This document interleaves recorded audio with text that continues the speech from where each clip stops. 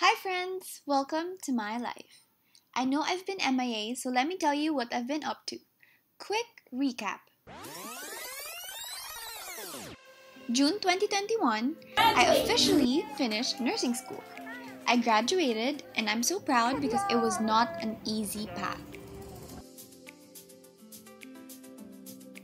July 2021, I enrolled in TRA, which stands for Top Rank Review Academy. It's basically my preparation for the Philippine Nursing Licensure Examination this coming November. August, September, October. It went by so slow because all I ever did was study, day and night, plus a little bit of Valorant games. Here comes November, the month we've all been so anxious about. I can't believe I've been preparing for this major exam for the past, 3 to 4 months, and all I could ever think about is failing.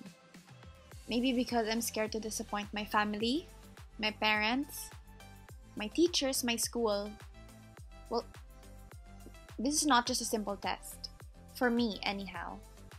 It's a test that would be remembered by everyone. The pressure to maintain that 100% for our school.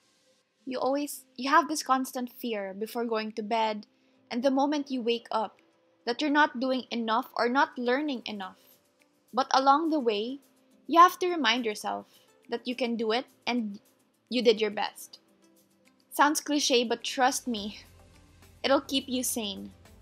Room assignments are out and I've been assigned in UST Albertus Magnus building along with my 2 batchmates Sarah and Patricia. We had to book a hotel room because we're kind of far from USC. And of course, we wanted to be together.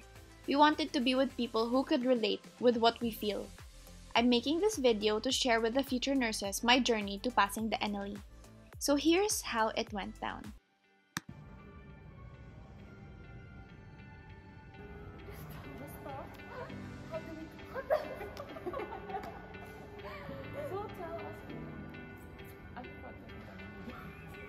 Weak. And so we always believe I'm weak.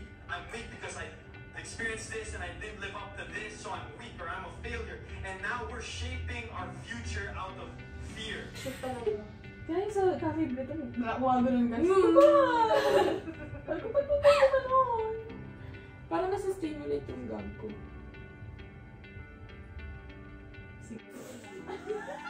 Alam mo, from holy to holy tayo. Like, legit ba na yun yung katumbas ng symbols? I mean, if 1, 2, 3, yung 4 and 5 talagang symbols. Parang inulit niya yung sinabi niya. Sabi ko, I mean, yung questions ba ng 4 and 5 sa PBs, hindi yun kasali talaga sa 1, 2, 3 ng words. Feeling ko. Kasi talaga nakahilera siya ng pag-age eh. Well, I trust that.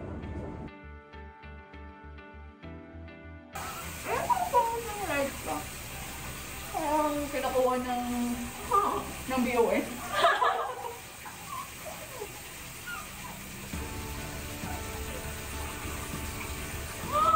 Ganda na ako! Magkano yan lagi ko? Paulit-ulit na yung pinag. Ano naman? Number 4. So, pare-pareho na sa sagot? Oo. Sige. Go. 40.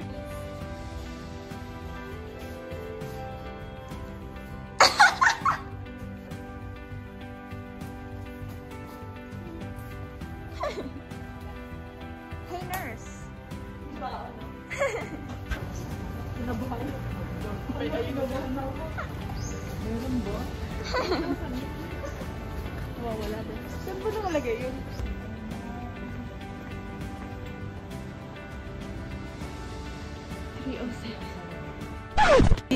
What do you feel?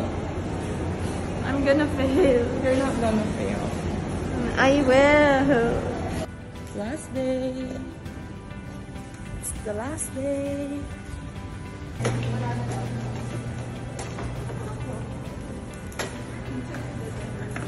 Matak magupan.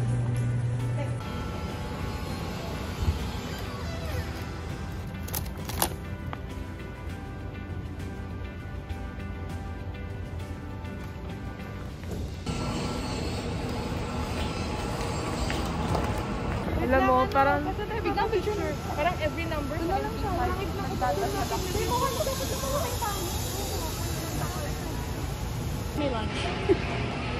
Yan. Send it to me.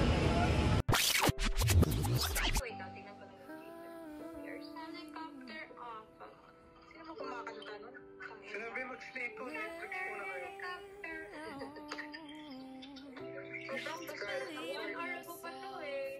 You have to believe in your ability.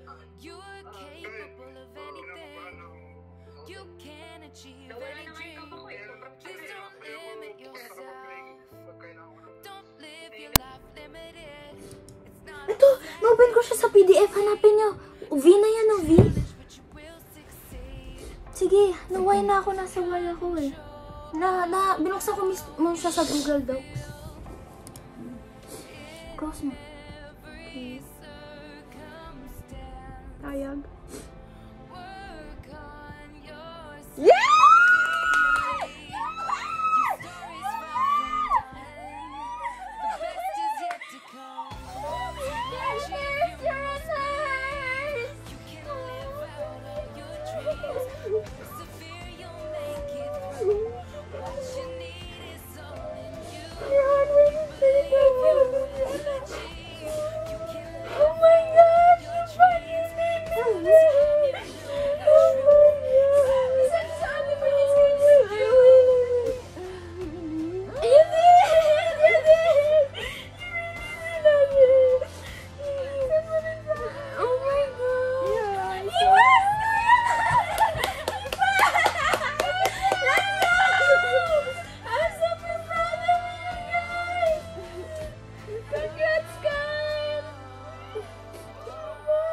Congrats, Kylie! Let's go to Kuya Kai! Let's go to EK tomorrow! Let's go!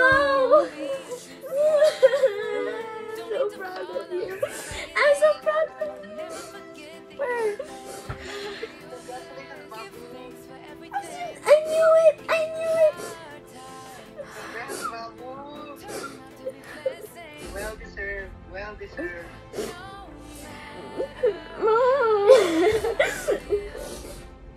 Can I send it sa GC ng mga Sulyano? I'll send it. I don't know how. Can I send it sa GC ng Sulyano? I will. She passed. Oh my gosh. She passed.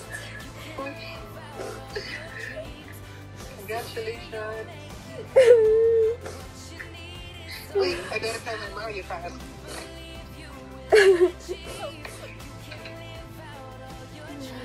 She passed, Mommy. She passed.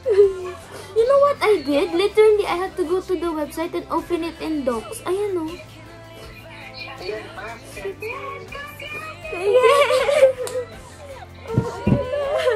Congrats din po, Ka!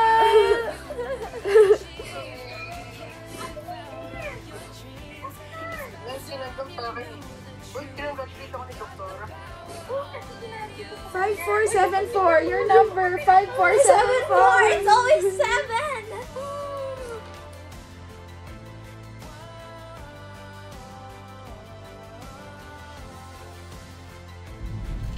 Say hi! Hi! Ang tangkad mo kasi. Hi guys, so we got our license. Show your license. Again.